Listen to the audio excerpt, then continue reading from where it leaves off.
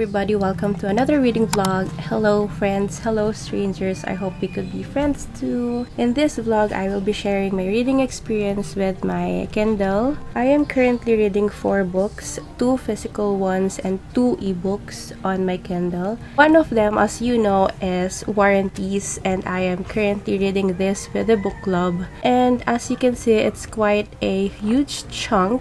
So I have a separate series or vlogs for War and Peace. Another book that I am reading is Lolita. I am also buddy reading with the same club. I don't have a physical copy, but I have my PDF.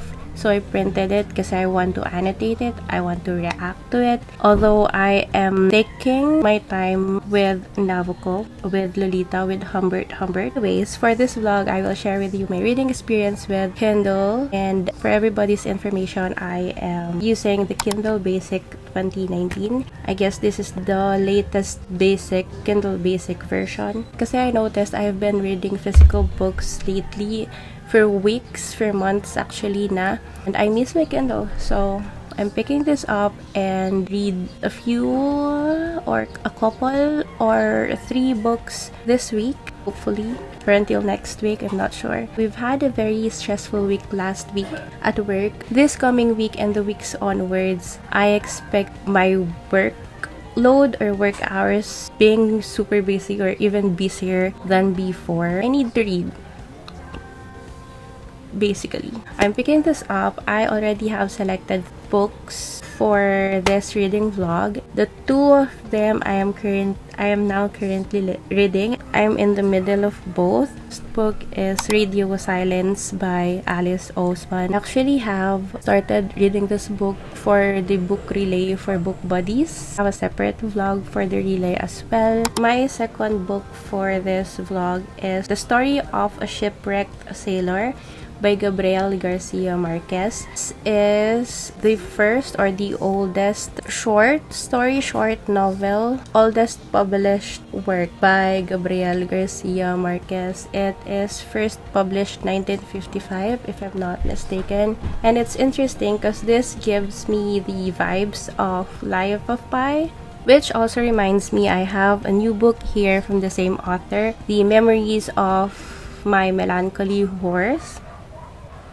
Because if you don't know, one of my favorite books is The 100 Years of Solitude. So I thought it would be very interesting if I read most, if not all, of his works. So I started with the oldest one published in 1955, which is The Story of a Shipwrecked Sailor. I am rewatching my old videos. I stumbled upon this series na ginawa ko when I was in the COVID isolation area. Yun kasi yung start na ni-refuel again yung aking pagbabasa. I started with Midnight Library, and then Anxious People, and then American Dirt. I guess those 3 are the top 3 fiction for Goodreads best reads for 2020. And na-realize ko that time, hindi ako nagsasabay-sabay ng books when I read. And I guess it works well naman for me before. Na-miss ko yun actually. Walang pressure. Just a chill reading. Kung ano lang yung gusto kong basahin, yun lang. And I'll just film it. I'll just share it with everybody. So, gagawin ko yun ulit.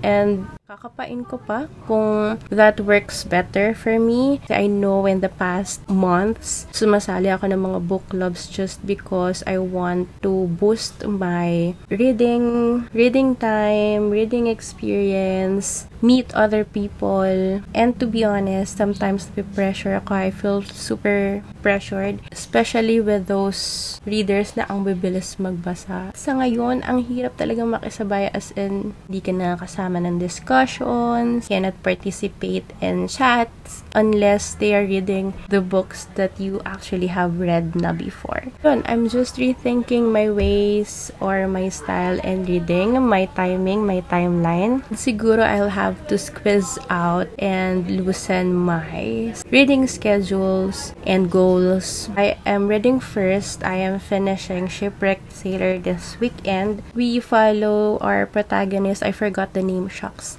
Who is part of the Navy, and the setting was in a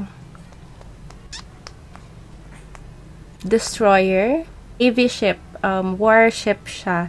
It was a usual day for this Navy guys, and then in the middle of the trip, na-aksidente sila. And of course, since aksidente sa gitna ng dagat, people assume na there was a typhoon, a hurricane, or of some sort. But apparently, there was no storm, as in normal na araw lang siya. Nalaman nila yon because there was one survivor from the ship.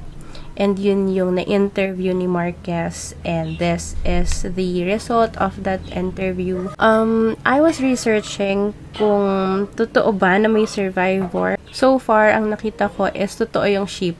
Nag-exist yung ship, si Caldas. I'm not just sure if the accident really happened, the shipwreck really happened, and was there really a survivor? Kasi this is also tagged as fiction. So most probably, this is just inspired by the accident. Parang Titanic. Or meron talagang survivor, and then the writing of the story is not really accurate na true to life nangyari. So yet to discover that. If you know, you can comment here. I'm currently in chapter 8, 53% through, and so far, I am enjoying it. Una, I thought this was boring kasi, alam mo yun, ikaw lang mag-isa, one-man story lang siya at the parang huge part of the book. Parang nanonood ng film na low-budget film. But when I was already at the middle of the book, it just got interesting kasi you will learn some survival tips or something here. We all know Gabriel Garcia Marquez is famous with the genre. I'm not yet sure if merong ganong touch. Itong Shipwrecked sailor, there was some hallucinations na nagaganap. Although the protagonist actually know na meron siyang idea na baka hallucination lang ito or something.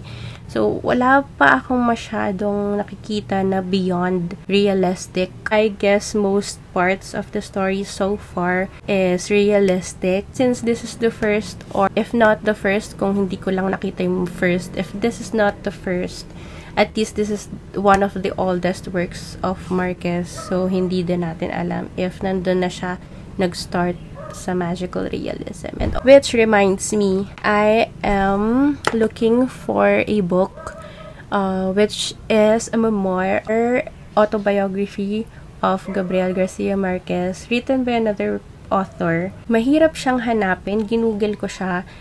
Most stores na nakikita ko is out of country. So, medyo matagal siya, which is okay lang din for me, but it's much better if nandito sa Philippines. And also, if you have recommendations for Marquez's works, or at least books na tungkol kay Gabriel Garcia Marquez, I would be very much thankful. I would appreciate it. Just comment below or message me on IG if you have some suggestions. I'm right here for you. Keep looking up, don't you frown. There's so much more to do.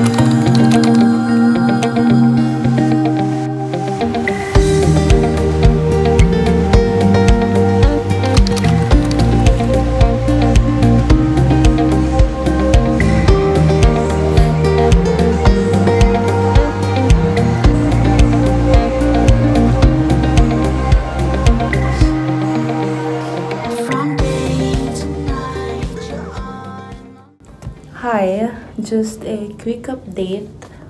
I finished the story of a shipwrecked sailor and it's as expected. I rated it 4.5. Well, I actually expected it to be 5. But then I realized, bakit 4 lang yung rate ko for 100 Years of Solitude? Because 100 Years of Solitude, there are a lot of na not really enjoyable for me. I thought medyo na-bore ako in some parts. So it took time for me to actually finish the book. But for the Shipwrecked Sailor, girl, it's so engaging. I feel like I was connected to the author or the narrator. The one that I expected to be boring, yung pa yung mas engaging for me. Or unless there's something wrong about me. Anyways, I was supposed to update you in the middle of the book, but I was preoccupied na by work that time. Also, when I am at home, Nemo wants all my time, as in, I have a lot of... Okay, if I haven't shared it pa, this is the story of a shipwrecked sailor, part of the Navy. In some ways, they have exceeded the limit or the weight capacity of the ship. So, medyo nahihirapan silang i-control. Even if there is no storm, even if the weather is calm, but if there are big waves, medyo naaalog yung ship. There came this big wave na finally nataob niya yung ship. So, everybody was like, ah! And one of the survivors nung una is our protagonist. Although marami pa siyang shipmates na nakasurvive, but didn't make it within 10 minutes. As in 10 minutes, yun lang, ganun lang kadali yung nangyari. And then, wala na. Mag-isa na siya at the middle of the ocean. What I love about this book is it's very detailed, as in super vivid siya sa imagination mo. Actually, this dictates how you imagine things. For several reasons, that day was very different from the previous days. The sea was dark and calm. The sun, warm and tranquil, hugged my body. Gentle breeze guided the raft along. Even my sunburn felt a bit better. Panic-stricken but trying not to become confused, I thought how to undo the buckle. I knew I hadn't wasted much time. In good physical condition, I could stay underwater more than 80 seconds. As soon as I had found myself under the raft, I had stopped breathing. That was at least 5 seconds gone. In another second, I found the buckle. It was fastened to the ropes in such a way that I had to push myself away from the raft with my other hand to release it. I wasted time looking for a place to grab hold, then I pushed off with my left hand. My right hand grasped the buckle, oriented itself quickly, and loosened the belt. Keeping the buckle open, I lowered my body toward the bottom without letting go of the side, and in a fraction of a second, I was free of the ropes. As in, ganun siya ka-detailed. As in, lahat ng nangyari, lahat ng ginawa niya, you can find it in this book. Which is probably why it's very engaging, because you know and you feel na it really happened. So I was thinking, maybe this is non-fiction. I don't know why it was tagged as fiction in Goodreads. With no effort at all, I pulled large sheets of skin off my arms. Underneath, there was a smooth red surface. A moment later, I felt a painful throbbing of the bare patch, and blood spurted through the pores. Minute by minute, my 9 days of solitude, anxiety, hunger, and thirst were replayed in sharp detail as if on a movie screen. So, dito yata ako nag-stop. Natatandaan ko, I was in chapter 12 when I stopped because he finally saw an island and he swam, as in right, straight to the island. But it took him like more than 15 minutes, I guess, to finally get there. Yeah, so basically it's a remote island, it's isolated, and it will take like 2 days for to actually get to the hospital or the nearest hospital. When he got back home, there came this advertisements and endorsements na hindi niya expect because yes, he was treated as a hero for surviving alone. He was actually kind of confused of, kasi why am I here? I didn't do anything. But still, he was treated as one. I have been asked how it feels to be a hero. I never know how to respond. So far as I am concerned, I feel the same as I did before. Your first realization when you become an important person is that all day and all night, whatever the circumstances, people want to hear you talk about yourself. So that's the Story of the Shipwrecked Sailor. I am currently 55% through Radio Silence. I actually stopped dun sa chapter 12 ng Shipwrecked Sailor because it's too interesting that I want to talk about it parang right away. Pero I also want to read more na agad-agad na Radio Silence. I actually stopped here. I learned that Aled and Daniel has something. But still, again, dun sa interesting part, gusto mong magbasa more. You want to read more. So, I read more. And now I'm 55% through. Everybody already knows Frances as Tolucer. There is a strong theory na si Aled si Radio Silence. So basically, they actually know already. Nalaman na natin yung mga secrets na I thought I should know. But apparently, there's more. There's 45% left of the book. So it's 6:21 a.m. I'm already in the office. I'm here this early because we have an event and I am part of the council. I'm part of the organizers. Anyways, that's it for now. I believe I thought of a lot more to share with you, but I didn't list it. I did not, I highlighted it, but it's too much. And I think since we still have books to talk about, baka humaba yung vlog.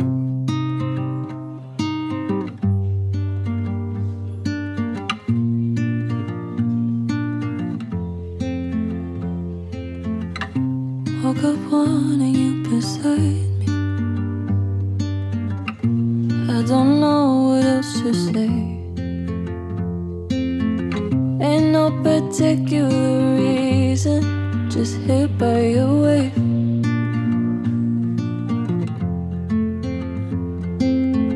Maybe I'll grab a cup of coffee. Hey, what's up?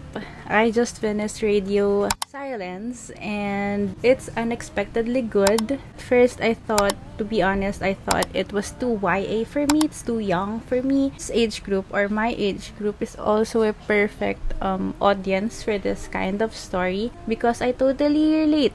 I totally can relate. When I was, I think, around 60%, 50-60% of the book, I thought this is too young for me. The issues that they are talking about is too young for me, like super immature. But then I realized that it's actually very interesting because it really happens in real life. And maybe because I'm just in a different, I have different privileges before when I was their age, different thoughts, different opinion. It doesn't mean that these thoughts or feelings doesn't actually happen. I love that the author discussed a lot about the issues of people coming of age, not just, or different issues actually, academically, family issues, friendship, love. I love that it is told, or the story is told in a not very offensive way. The author made sure that there are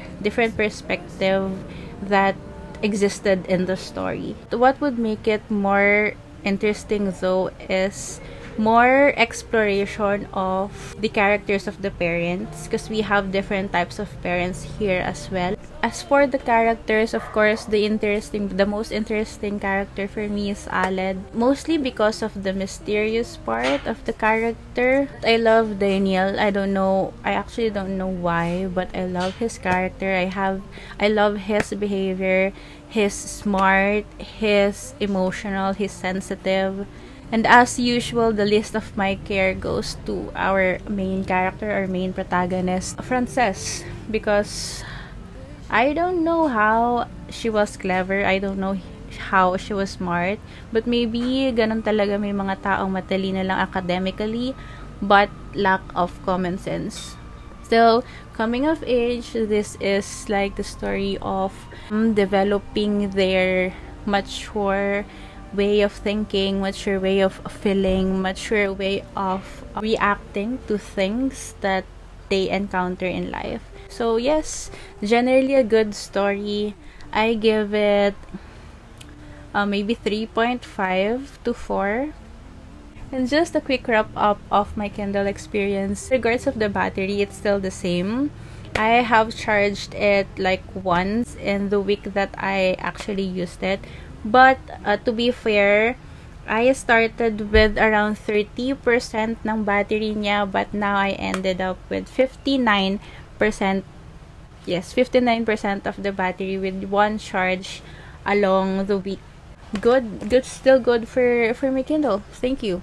What I enjoyed the most this week or the past week is, of course, the portability of my Kindle. I've been to many places within Manila, including my office, groceries, whatsoever, malls, cafes, kahit saan ako magpunta. It's very much portable, unlike bringing bulky books. Babalik muna ako sa War and Peace for now, but expect more Kindle reading vlogs in the future. I think I also have made a fair number of Kindle reading vlogs, and I have a playlist here, wherever, if you're interested. So yes, that's it for now. Thank you so much for watching. I'll see you on my next one. I'll give you ukulele lessons Monday mornings if you're free. We can go to wherever we like, there's so much out there to see.